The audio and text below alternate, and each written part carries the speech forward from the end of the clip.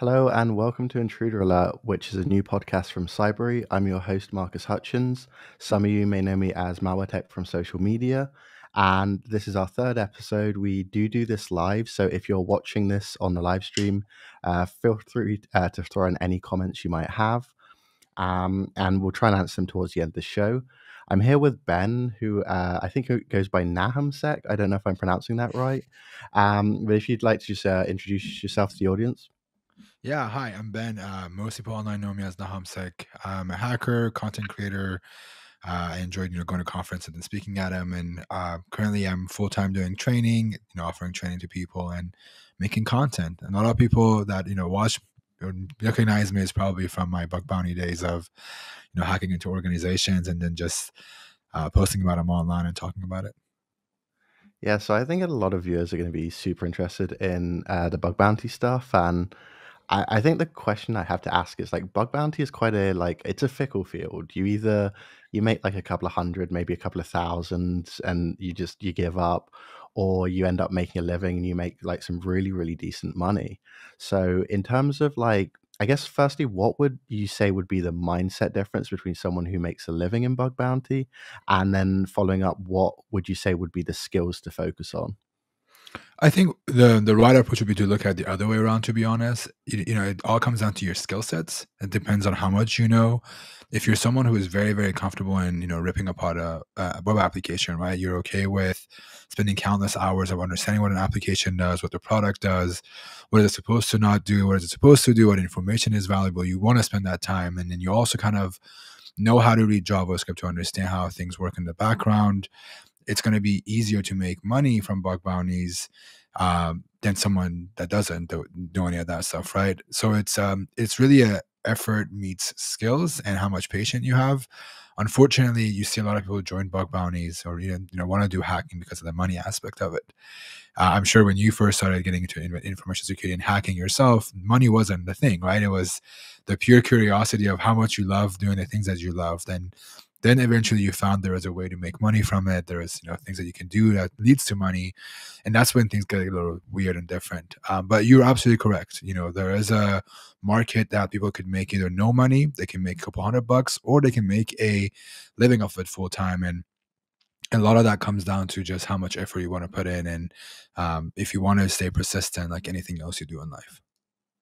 Yeah, I definitely think that's one of the valuable things that I guess we kind of got lucky with it getting in at that time when it was very like InfoSec wasn't really a thing back then, right? It was just kind of you were interested in computers, you wanted to mess around, you wanted to learn some things, and then by the time this like big industry propped up, it was kind of like you had all the skills you needed. Um, Yeah.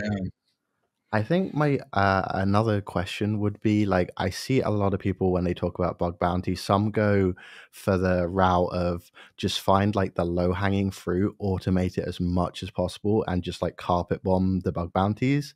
And then some other people they go far the other way with the let's spend like 8 9 months of my life digging through the iOS kernel, get like that big payout, and then like retire for a few months. What would be your advice?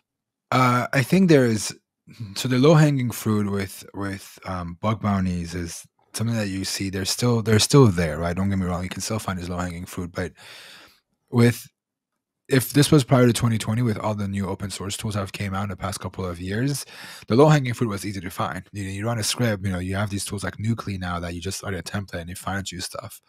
Back then, you had to know how to do these things on your own to be able to spray an entire company's infrastructure for a single endpoint without getting blocked. But now you have all these tools. You have the distributor scanners, you have these distributors tools that you can run on these different BPS and not get caught and find vulnerabilities. But I think those are going to get phased out even more in the next couple of years, and you're going to really see who's going to be around because they're willing to do exactly what you said, spend months at a time on an application, whether you're doing kernel bugs with iOS or whether it's just purely understanding the ins and outs of this web application. A huge application that's out there is multi-million-dollar company that does a bunch of different things.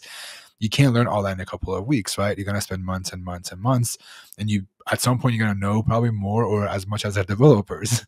And that's when you make a lot of your money. And that's what the the advice for me personally would be you have to start somewhere. So if you're going to start with the low hanging fruit, don't make that your bread and butter because it's going to eventually phase out. You're going to not make money and you're going to get burnt out. So really focus on that as a driver to make money so you can build motivation, build your momentum, but also continuously learn new techniques and new strategies to find vulnerabilities where you don't have to look for low hanging fruit. And if you find an RCE that's worth $15,000 once a month, twice a month, you're making a good amount of money, right? Yeah, like I noticed a really big shift with like I'm more on kind of the binary exploitation side. Okay. So like fuzzing was the big thing.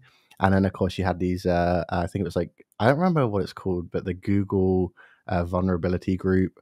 And they have like infinite cloud resources. They have all of the compute power in the world. And it's like I cannot compete with that. I Yeah. physically like I do not have the computing power. Yeah, and it's the same thing with the low hanging fruit, right? You have the new bug bounty hunters that are going to get into this. They're not going to spend hundreds of dollars in some gear or like their servers to scale their work. You have these top hackers who know how to distribute their scans within a few boxes, and they can scan an entire IPv4, for example, in a couple of hours, and you can't keep up with that in the beginning. So yeah, it's definitely pick and choosing your battles, but at the end of it, with bug bounty, it's a lot about impact. So you can find low hanging fruit, but you're not going to make a whole lot of money, and you're just going to be doing more quantity over quality that makes you the most money. Mm. So what would you say would be like the top three skills for someone who's like just looking to get into this for the first time? There's a few things. One is I don't want to say basics of like computer science because that's such a broad term to say, but you have to know the basics of computer science. But in the aspect of like bug bounties, it's like computer science meets web. One of the best advice is to tell people what happens when this is very simple and easy, but a lot of people can't explain to you what happens when you type in a domain into your address bar, right? What are the different DNS requests that happen? What are the HTTP headers that are sent? What are the HTTP requests that are being sent to the server? What does that process look like? Understanding all of that and knowing what goes in that blender of like a website of what are the different things that happen for you to load a website on the back end, what does the server do to load the website for you? Those are all the different pieces you need to understand. So if you have a background in like web dev, great, that helps you a lot. But if you don't, then you really have to be able to understand how these things work. So that's the number one thing that I would say. It's basics of web. That could include networking, it could be web dev, it could be computer science, whatever you want to label it. It's such a broad terminology, but it's just understanding how websites work. The second one is you have to understand hacking, right? You have to understand what web hacking is like. So going and learning OWASP Top 10 is not something that I want to recommend anymore because of how often it changes, but some sort of a framework where you learn different vulnerability types that are popular in web applications. And if you want to do mobile, or I don't know, if you want to do other avenues of bug bounties, those are also similar. You have the top 10 techniques or whatever it is. So that's number two. You really have to understand not only how these vulnerabilities work and why they work, and also how to exploit them. I see a lot of times, believe it or not, people just copy paste payloads. And that doesn't work, right? It doesn't No. work. You miss vulnerabilities, and in some contexts, your payload is not going to work. In some cases, it's not going to work. So instead of the payload thing and what payload to use, more think so. Why does this payload work? How do I create a payload that works for this vulnerability? And then the third one, it's a good one to have. I think it's just a reconnaissance process. Being really in the reconnaissance doesn't have to be like just identifying asset and identifying content, but also like threat modeling for that organization is kind of a part of your recon process. What is so important to this company, right? Let's use Airbnb, for example. Outside of a SQL injection and outside of cross-site scripting, these vulnerabilities that you see, what's important to Airbnb? It's the address of the properties. It's the address of people that are, the hosts, address of guests, their information. Those are important to them, right? It's considered to be the most valuable information on there. And how do you find those things? So it's kind of goes into your threat modeling of what's important to them, what assets are important to them, and prioritizing those as you're bug hunting. That's some solid advice. I think one thing I also found quite helpful was just like reading other people's write-ups. Like I haven't done a lot of web stuff, but in the binary exploitation, it's always like the same mistakes. And once you know the mistakes that the developers make, you can find the exact same bug in the exact same code base written by the exact same person. And it's just like it's so easily reproducible. Yeah, and I mean, if you think about it, hacking at its core is a pattern of mistakes, right? It's not Mm. it's not how they make them, what mistakes they make, it's how they make that mistake, right? So if that pattern is repeating and you know how to identify a particular mistake, it's just easier to exploit it across multiple web applications. It's, cross-site scripting, for example, it's one of the easiest ones, right? The the error there, or the mistake there, is always the same thing. They forget to validate users' inputs and sanitizing it. If you know that, then it's easier to look for it. And yeah, you're absolutely right, man. It's the same mistakes. You just find them across multiple vulns. You just have to know how to identify those patterns. Yeah, absolutely. I guess I kind of want to ask, like, what would you say is, I guess, first the funniest vulnerability you found, and second the the either the craziest or most impressive. The funniest vulnerability is always it's the typical, like, is admin going to work? Believe it or not, dude, you'd be surprised how many times admin or admin password works. Oh, that's Uh, depressing. that is probably one of the best ones. And the most crazy one, um, that I can talk about publicly is probably either my Snapchat or Lyft bugs that I found a couple of years ago. Those are the ones that I can publicly, talk about because they're disclosed. But it was kind of impressive to find the Lyft vulnerability, because the story is about me being on an airplane night to go to a conference in Chicago, and in my expense for the company that I used to work at, HackerOne, back in the day, I'm putting like the note, like, what is this ride for? I took this Lyft ride from my house to the airport, and I'm like, oh, new functionality, I can put in an expense thing right here, like a note. Haha, what happens if I put an HTML injection in there? Is it gonna work? Right? You laugh at it and you go, it's not gonna work. So I put it in, I go into the airplane, and I go on, and I'm like, okay, I'm gonna file my expenses really quickly for whatever I've done for this trip so far.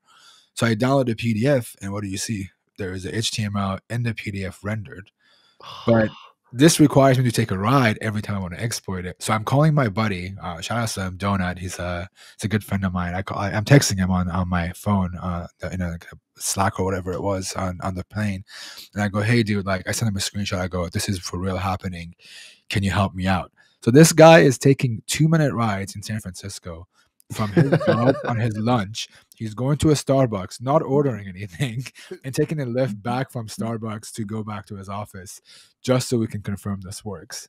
So that's like, it's a little things like that that happens. And then later I met with my buddy Dakin, and the both of us were taking rides around New York so we can finally exploit this, because we found the vulnerability, but we couldn't exploit it. And we dropped an O-Day on the backend system that we're using. It was WheezyPrint or something like that.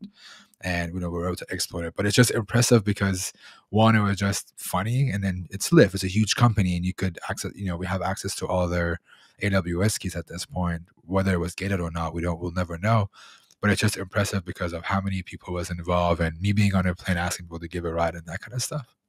That's incredible. And just like picturing you all just like going around in circles in like the bay or something. Yeah, there's a video on it. My buddy Stoke made a piece of content on this years ago. If you go watch it, you can see the excitement and the anger, that I'm going through. This roller coaster emotions of like, okay, payload's going in. Is it gonna work? No, it doesn't work. And then we try it again. We keep going up until we explode it and it works. So this was like an HTML injection or something that like rendered on the back end. Yeah, so the HTML injection rendered on the PDF, which was server side, and when you do server side requests like an SSRF, you can actually talk to internal resources. So we were able to Ah, pull AWS keys. We were able to read local files on the machine, and you name it, we could have done it on that PDF generator. and props for that, because I go crazy just trying to get my exploit payloads to work like on my machine, not having to like take an Uber every time. Yeah, what's even crazier is we have to do all of it on our phone. So I'm constantly on my phone. Like, I'm trying to type in the payloads, and you have to make sure it looks good and it works. So it's not the most fun, but it was pretty entertaining. That's amazing. So you do like I think you do like a lot of bug like on the other side of bug bounty now, right? You work for are you still at the same company? I'm haven't checked in No, a while. no. So I've actually taken the content creation road and doing more on the educational stuff. But previously, I did work for one of the bug bounty platforms, HackerOne, for a good 6-7 years to help build their community and make bug bounties better for them. Then I worked for some ASM company, and then now I'm doing a lot of content and educational stuff for people that want to get into cybersecurity and hacking. So from like your side on working for a bug bounty company, is there any like unique insight or advice you would give to people from kind of that end? This is gonna sound a little bit funny, but people have this like misconception that there are times that they're right about what I'm gonna say next. Is that like if this bug bounty program doesn't pay, the person saying no to you is gonna benefit from it. Like, Mm, it's not their budget, it's the company's budget. They want to spend that money on security. So there's this misconception of like, oh, they don't want to pay for my bug because they want to save money. That's maybe sometimes the companies, a little bit cheap and they want to save money on their budget, but a lot of times they don't care. The money doesn't come out of their pocket. And then always, there's all these assumptions of they don't care, they're doing it on purpose, and people take things very personally. And I want to just say it's not like that. There's so many different people, so many different groups of people that are involved in a bug bounty program that is insane to deal with it. A giant corporation that has thousands of employees, their legal team gets involved with the bug bounty program. Do you know how hard it is to talk to a legal team about hacking? Right? It's the last thing you want to do at a company is talk to your legal team about wanting to pay some hacker in some random country in the world. Right? It's not easy to do a bug bounty program. It's really a lot of work. And I'm not just saying that because I've been on that side. It's very tiring when you're on the organizing side and you see all these like hurdles these companies have to jump through, these hoops they have to jump through just to get a bug bounty program up and running. yeah, like it is a crazy thing. Like I've had friends working, like just trying to get the company to like, hey, we're gonna pay people for vulnerabilities, and they're like, what's this? This sounds like ransom, so we can't do this. Yeah, it's insane, dude. Like, if you think about 10 years ago, if you wanted to disclose something, it wasn't as easy. People weren't No. open-minded to it, right? Like a small exploit on an open source project, it wasn't fun to disclose things. The first person that would have always replied was a legal team, usually. So we've come a long way as an industry to be okay to pay hackers to hack into your stuff. Yeah, it's crazy how far we've come. Like I remember having friends, they wouldn't even like disclose publicly. They would email the company, be like, Yep. "Hey, I found this vulnerability. I'm not asking for anything. Just go ahead and patch it." Yep. And they would act as if they had just been hacked and the hacker was like ransoming them. Yeah, and you also had those like exploit days of like, Mellowworm or whatever platform you wanted to do. People were scared of using their real name to report things, so they were just dropping them on those on those platforms.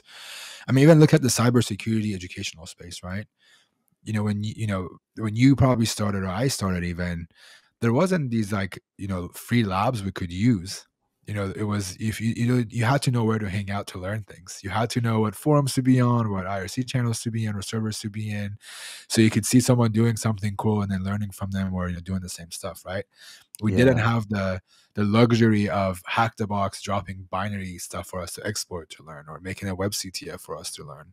That's a setting for you to hack on. It just was, you had to be connected to the right people, had the right corner of market or network to work with. That today you don't have to worry about any of that stuff.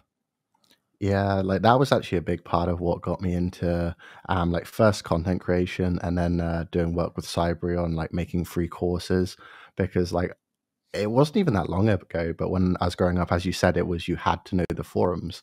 And always the downside was like most of those forums were just like straight up crime. Like Mhm. it would be very easy to just end up on a forum and you would learn the skills, but then you'd be surrounded by people who wanted to just like break into companies Yeah. and do all kinds of crazy stuff. And these weren't like today's, like, you have all these, quote unquote dark web and Tor websites. These are just random forums that anybody could have gone to. You could have just found them through a group of friends and anyone could access. And you're right, dude, it wasn't for security purpose. It wasn't for research. It was just straight up people trying to do malicious things. And then you would see them do it, but that was the way you would learn, right? But now we have these different conferences, we have these different trainings, we have these different communities of Discord to join to learn from each other, when it's not just people with malicious intent or adversaries who want to do whatever it is for their personal gain. Yeah, I remember like the old days. It would be like the most blatantly illegal software. It would be like some credit card stealer, and they'd be Yeah. like, "It's for educational purposes. Like, please agree to the terms of service." Yeah, wing educational purposes. But yeah, it is that though. That was the reality of what it was in the early 2000s. Even, up until 2015, I want to say it wasn't as easy to get your hands on things. And yeah, looking back at it as an industry, we've come a long way, but it's just, I think people that are getting into cybersecurity, hacking, whatever you want to call it, ethical hacking nowadays, you have a lot more resources, you have a lot more community support and more communities that are publicly available to you than what we did years and years ago. Absolutely. I think we have a viewer question just come in. It says, so is it still worth the effort to get into bug bounty? Is it like now saturated or too complicated to get a good start? I think there is, okay, let's look at this question from a perspective of what is your final goal, right? Is your final goal to become a bug bounty hunter that lives off of bug bounties full time? That's going to take a lot of more work and effort than it did, 6-7 years ago, because there's, as much as there's more bug bounty hunters and hackers that are available, we have the same amount of programs that are being launched, new companies that are launching programs. But as an industry, again, we have came a long way better. We're doing better, even though we still suck at security, but we're doing a lot better, I feel like, because there's more education around it. So it is harder to break in as a bug bounty hunter. But if your goal is to become either someone that does bug bounties as a stepping stone to get a job, no, it is never too late, because you can go hack on VDPs where you don't make money. VDPs are the vulnerability disclosure programs like your IBM, GM. And I'm not saying you should do that full time because you're putting your time and effort into it, but it's a great way for you to learn and have a real world experience to put on your resume and say, hey, I have identified SQL injection on XYZ company. I've found cross-site scripting on this XYZ company. And that's honestly how I got my first job, is was just doing bug bounties that way with whatever company I could hack on ethically through bug bounties and vulnerability disclosure programs. So it is in a way saturated if you want to get into make money, but it all comes down to what your end goal is. And I know people that had just started 2-3 years ago that are making a killing out of it, but their approach is different than most people that found something that is their niche. They're really good at it and they're making a killing out of it. Yeah, I think that's some absolutely underrated advice. It was a similar story of how I got my first job. I didn't get it through like the work I did. Like, it was all for free. I just published it online. But it was the publishing, the write-ups, and the it was basically like the equivalent of a certification. I just had this Yep. blog of all of these things I had done. And I think that is one of the best ways to get into the industry. Like, start a bug bounty blog, start doing hack the box, like just find something to prove your skill and then just write about it.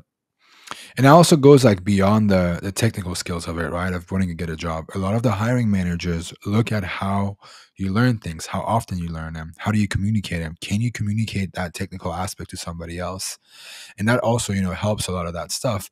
With bug bounty specifically, if you find a security research to do, whether it's, looking at applications with cross-site scripting, it's something random, right? Or looking, for my case, I did SSRF, owning cloud environments through SSRF and PDF generators. That's a huge research to do. And that was 6 years ago, 5 years ago, right? But that is what gave me a boost in my career, because I took a step back while I was making money and going, I'm going to do actual security research that could show something that I've worked on, that I've learned.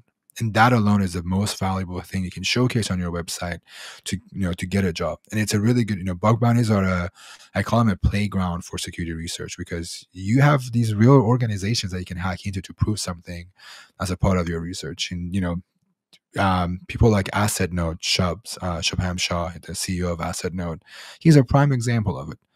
He's done bug bounties. He's, now finding, O-days in software used by the enterprise, like VMware stuff, that he's finding vulnerabilities, and bug bounties are giving him a place to showcase his vulnerabilities. And then now he's building a product out of it. So there's you have all these tools. It's just how you utilize bug bounties for your personal, career or your whatever your goals are. Yeah, like I really think that's one of the things that a lot of people miss is the communication and the writing side. Because you'll get these people and they're like the best hackers on earth, and they're like, man, I can't find a job. And I think like probably the biggest indication I saw of this was Microsoft, their bug bounty program. There's like a 15K bonus if you write a report that isn't garbage. Like, it's like you found a bug, and you can just write a report and we'll pay you. But if you write a report that's actually good and communicates the intent, then we'll just give you more money. Yeah, I think it's a soft skills that we have. People that are wicked smart, the soft skills aren't usually there, and that's because they're just built different, dude. It's just the way they think is different, and the expectation is that everyone understands what you're doing in some aspect. But you're absolutely right. Communication, and it's just putting yourself out there is a huge part of wanting to score a job. Networking is key. Going to the conferences, talking to people, putting yourself out there, and just knowing how to communicate with your community is a huge thing. Yeah, I've always found a big amount of value in conferences, not going to the talks per se, but just like talking to people. There are people you will run into at conferences you would not believe. Yeah, I'm sure you do the same thing when you go to Black Hat and DEF CON. Black Hat may be different, but DEF CON, I don't think you spend much time at the conference itself. It's just usually who you run into at the lobby of DEF CON, who you run into at the bars that are at the hotels that are talking to, who's doing drinks with friends that you rub shoulders with and you just become friends with, or you go, oh yeah, I've talked to you on Twitter, I've talked to you on this group that you were on. I think that is the beauty of going to these conferences and talking to people. I've honestly I've been going to DEF CON for, I don't know, 10 years now, maybe 9 years. And every year I've just made more and more friends just by, looking at Twitter and seeing where everybody else is going and just showing up. Even if it's a corporate events that are happening, the after parties that are happening, going to them, it's more fun and valuable than the talks. You can learn stuff from the talks, but you get to meet and really have, one-on-one conversations with a lot of people at these events. Absolutely. And as you say, even the corporate events, they always turn out to be a lot more fruitful than you think they are. Yeah, it's always fun seeing the DEF CON parties and the Black Hat parties every year in Vegas. Even RSA recently, man. RSA is doing some, people that are going to RSA, they're doing some crazy parties. But yeah, I really recommend going to them. It's free. You're not paying for anything. You may Yeah. have to And the stand in alcohol is that line. free. And the alcohol is free, but with the events, you just have to stand in line or show up. You're just stupid early to get in. But it's just, being at those parties, I think you get to really meet a lot of people. Absolutely. So I next segment is somewhat related to self-education. It's like with this ability to just learn hacking easily online, a lot of people are getting into like vigilantism and activism. Do you have really much experience with that side of those people, or any thoughts? I think hacktivism is a beautiful thing if you're doing it for the right purpose and the right reason. I don't I don't support it in a lot of ways because it always turns out to be more, but I don't have experience with it. But I have a friend of mine, Ryan Montgomery, aka Ode. He does some crazy vigilante stuff with hacking and what he has learned through hacking. He has he just recently was on the show. He was done a podcast also on this, that he ended up hacking in one of these online forums that was built for um, illicit content that involves kids. Mm, And he connected to the government person. And I don't want to drop the names. All this is public, by the way. But if you look at he talks about how he finds a government official who was the owner of the website, talks to lawyers, gets them, and then now he's doing these, catching a predator kind of things through his skills. And I think in those cases, you're walking a very fine line of the legal realm of what you can do with hacking. But could you imagine hacking these like forums that are spreading yeah. all these information about other people or kids, and then being able to get it shut down? I think it's a very fine line that you're walking, but it's also really cool to hear some of these stories that are coming out of it. Yeah, I definitely think it's legally questionable, but it's like, who is going to be the person to prosecute that person? Like, who wants to stand up there in front of the jury and be like, I'm going to send to get to jail the guy who was protecting kids? But it's Like, also scary if you think about it, though, because cyber criminal, like the cyber crime, gets a lot of more years in prison. It feels like than some of the other crimes in the real world that are way worse than doing the stuff that people do as criminals, even if it's for vigilante reasons, right? yeah, they really like to stack their charges. I think when I got charged, my total estimated jail time would have been 70 years, like maximum. And that is insane because, yeah, it's just insane. It's 70 years. It's like life in prison at this point, even though they're just attaching years to it. But it just shows that people aren't educated enough inside of cybersecurity realm. But yeah, I mean, it is an interesting thing to see with some of the government stuff that's happening, not in the U.S. alone, but some of the Middle Eastern countries. I've seen recently a lot of like information being hacked out of the government websites that Mm, connects them to other crimes that's happened in the world, or other deals that were supposed to be upheld by the governments against other nations. It's interesting seeing these come out of hacktivism, whether or not it's for a good cause. But yeah, I think there is. It just comes down to the legality of the, just like what you said, who's going to, first of all, what country are you in, and then yeah. two, what jury is going to say, oh, this vigilante that brought down a, you know so and so that was doing something with with children at least, and who are you going to charge, the hacker that brought him into you know the custody, or the person that's committed the crimes. Yeah, like in at least in the US, I know that's not a good look to go after people on that much of the right side. Because obviously they have to explain it to a jury, and the jury is going to be like thinking, "Hang on a sec, why are we here?" Yeah, when I heard Ryan's story, he's talked about it a little bit. I was just like, "Holy crap!" Like, I just want to know, what was the conversation you had with your lawyer? Yeah. What did you tell them, and why did your lawyer handle it? But I guess he figured it out somehow, and they brought down the entire forum, and the person in charge is now, being prosecuted. Yeah, usually I believe there's some kind of protection, like it's kind of like whistleblower protection, where if you essentially can position yourself as a witness to a crime, at which point the crimes you committed can be not pardoned, but whatever the retroactive version is. Getting immunity But of some sort. yeah, but the obviously the problem is you don't know whether they're going to give you that going in, so it's always playing with fire a bit. Yeah, I think it's also who you are as a person. What Mm. track record you have. Um, but yeah, you're absolutely right. It is kind of scary, but it's cool. That's one of the only stories that I've heard recently about the vigilante hackers who have done something completely different than what I do, or maybe what you do as well. Yeah, I've really enjoyed those stories. Like, there's some very good writers who like to write them up in these like big long profile pieces, and I just love them. Wow, I have to look into 'em. I haven't really read a bunch on those, but yeah, Ryan's probably the only one that I've came across. So I think we have another audience question here, which is I've landed an internship learning about a role I want to grow into, but it's unpaid. Is it worth it to gain the experience, or should I hold out for a paid role? With the current economy in the US, I'm honestly not sure. Yeah. But I think, depends, like, if you're someone right out of college or you're still in college, depends on a couple of factors, right? One is your lifestyle is a big one. Are you able to are you living with your parents and you don't have to worry about your bills and that kind of stuff? Then sure, why not take that position, especially if it's a big tech company that's gonna look great on your resume. But if you're someone who's, going to college, paying for your own tuition, paying for your own bills, and you don't have a lot of funding, that's gonna make it hard. I personally think it's depending on, again, your goals. If it's a company that's in the industry that you want to go into, I think it's really valuable to go work for them because you get to learn the ins and outs from somebody else. But if you can't afford it financially, then it doesn't make sense to do something like that. I personally have never done a unpaid internship.